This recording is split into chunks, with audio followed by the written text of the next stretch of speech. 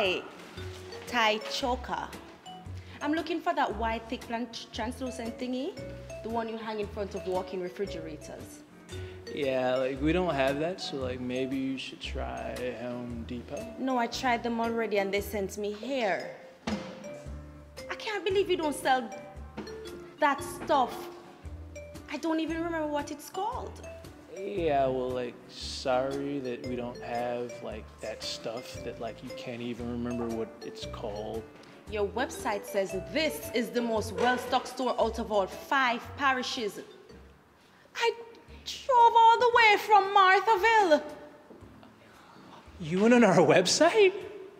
Oh my God, so did like our website have a phone number? I suppose it does. And like it didn't occur to you to maybe call the phone number before you drove all the way from wherever the hell it is you drove from all over 5 parishes? I think if a business chooses to classify itself as a damn business, it needs to do its work. This is supposed to have everything.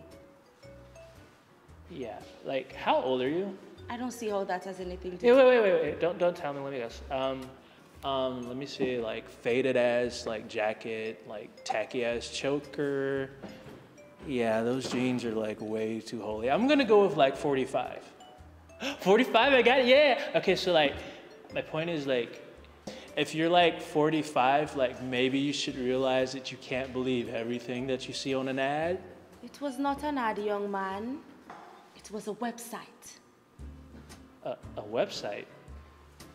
Like online? Like, so like, order it and like have it delivered to your house so you wouldn't have to come out? Or were you just like looking for an excuse to wear those hideous ass clothes? I totally get it. Listen, I beg you to go call your manager.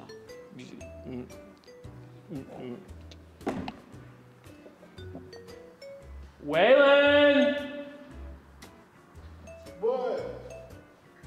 Like, you don't think this is gonna get me fired, do you? Because I mean, I got like news for you. Like, I'm gonna tell you a secret. Look, I was gonna quit today anyway. So like, really, I should be thanking you because you're like kind of like the catalyst for like all of this. Like, I should be thanking you.